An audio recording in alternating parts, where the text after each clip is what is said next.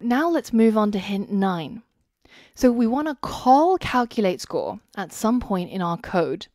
And if the computer or the user has a blackjack, or if the user's score is over 21, then the game is going to end. This might be a good time to start tidying up our code a little bit, because we've got our function over here, the calculate score function. And remember that you can only call a function after it's been declared. So for example, if I wanted to call this function over here, then I actually can't. I can't say calculate score because it hasn't yet been declared. So instead, what I'm going to do is I'm going to take this function and I'm going to move it to where we dealt our cards. And I'm going to collapse some of these functions so I can see my hints and my code a little bit easier.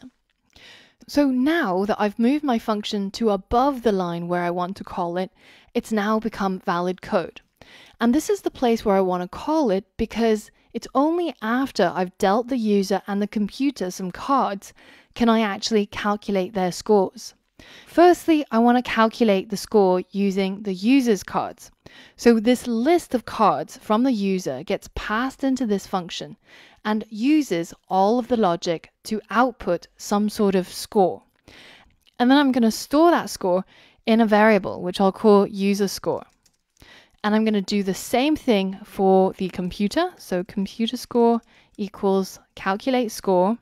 And remember, it's always helpful to add a little bit of a docstring to tell ourselves and other programmers what this function does. Let's quickly summarize it. So this function is going to take a list of cards and return the score calculated from the cards.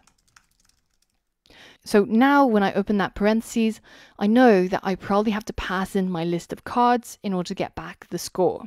So let's put in the computer cards in as the input.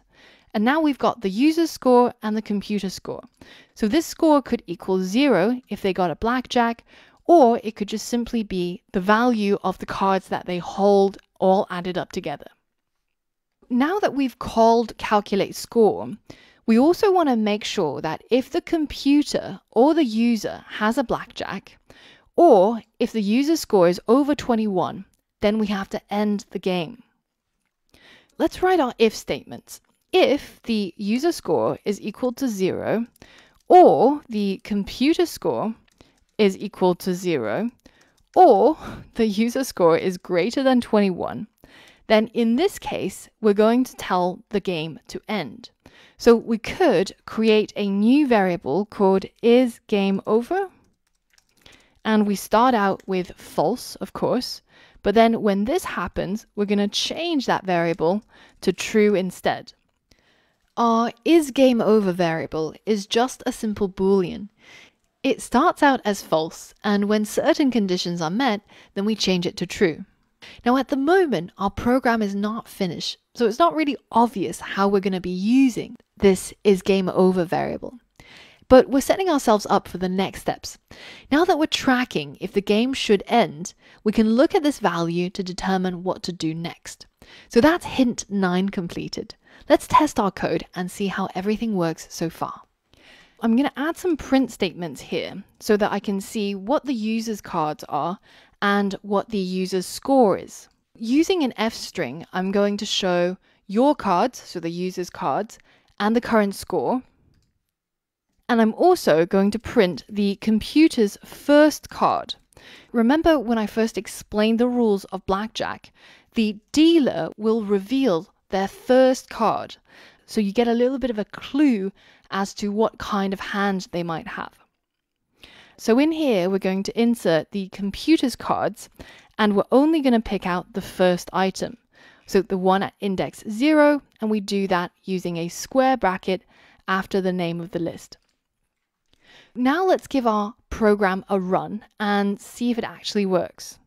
The first thing that prints is a list of our cards. So in our hand, we have a 2 and we have a 6, and 2 plus 6 added together, of course, makes the score of 8. And then it reveals to us the computer's first card, which is a 10. Now we can be reasonably assured that our code is working.